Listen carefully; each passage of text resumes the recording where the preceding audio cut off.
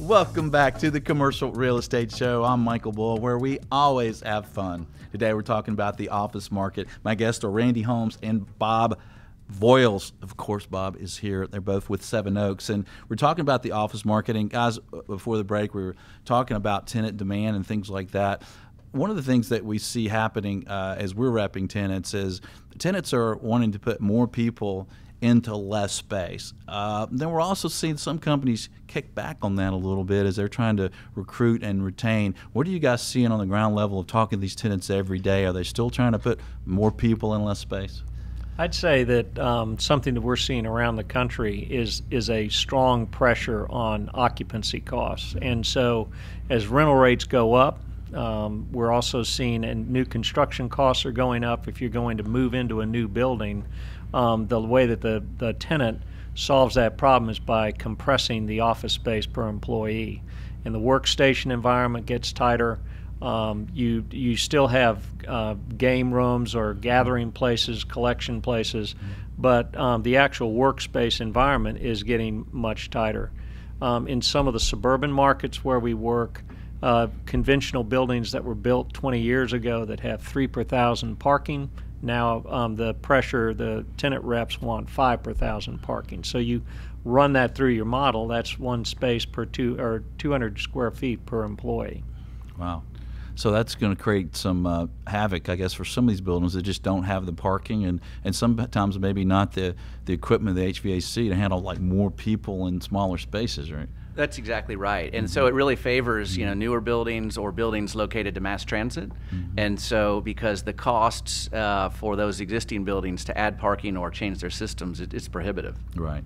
Now let's talk about some other tenant situations. What type of lease packages are you seeing today? I know we're a little bit more of a maybe a landlord's market or some equilibrium right in the market. It's no longer a tenant show. What are you seeing for packages on some of your properties?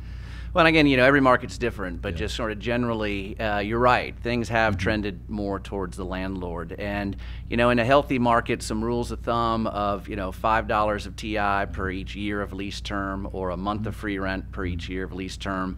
We're actually starting to do better than that in some markets, which is great. Better on the landlord side. Better on the, yes, excuse me, better on the landlord side. Landlords are back. And so believe me, 7 years ago, those packages were a lot different. So, we are seeing some improvement on that, and certainly in some of our southeastern markets, you're definitely seeing rents well north of $30 a foot now, which is great.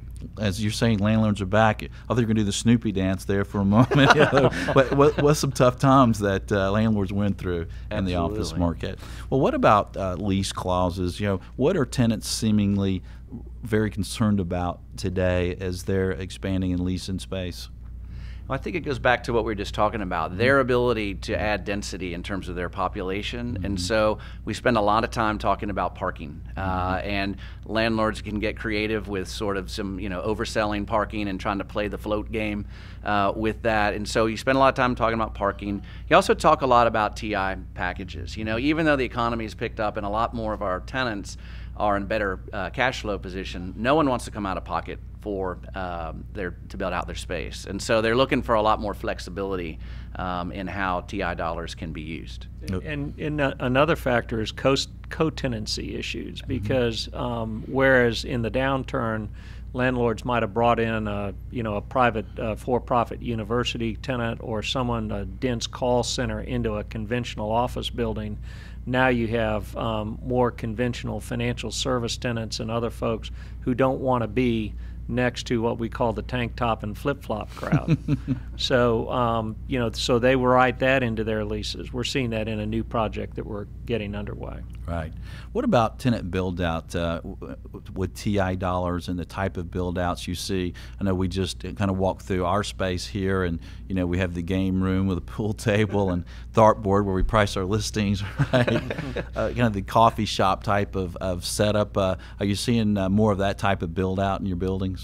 We really are, and it always scares you a little bit because it reminds me back of the .com era. And it was We're all just playing. Our rule of thumb was, foosball table, they're going out of business, right? So I'm glad you got a ping pong table, Michael. Yeah, but definitely a lot more communal space, a lot more open. It seems like today's workers, and certainly the millennial crowd, wants to have a communal kind of fun space, and they just work differently than people have in sitting in a private office doesn't really appeal to a lot of people anymore. Yeah, we're doing an urban project here where Gensler, who we chose to do the base building and also doing the interiors for us, their recommendation is to basically turn the building lobby into a coffee shop kind of open space area oriented towards technology-oriented type firms. And it's a very different, we call it not your father's office building. I mean, not even your grandfather's. So it is, we're changing the way we think about tenants in that workspace. Well, I like that. So then I can just hang out in the lobby all day and never go upstairs to see my boss, right? There you go. So, I'm down here, sir. I'm doing a good job. I'm shaking that bush, boss. Hey, but you are the boss. Well, stay tuned. We'll have more on the office market. I'm Michael Bull. This is the Commercial Real Estate Show. The Commercial Real Estate Show is brought to you by Bull Realty Commercial Advisors, a great place to do business. Visit bullrealty.com. RealNex, a comprehensive and powerful suite of commercial real estate tools at an incredibly low price. Visit realnex.com. That's RealNex. Xceligent, the resource professionals use for commercial real estate information. Visit xceligent.com. That's XCELIGENT. Commercial Search, the source to market and source available properties for sale or lease. Visit commercialsearch.com. For more information on these great companies or for additional videos, podcasts, or articles, visit CREshow.com.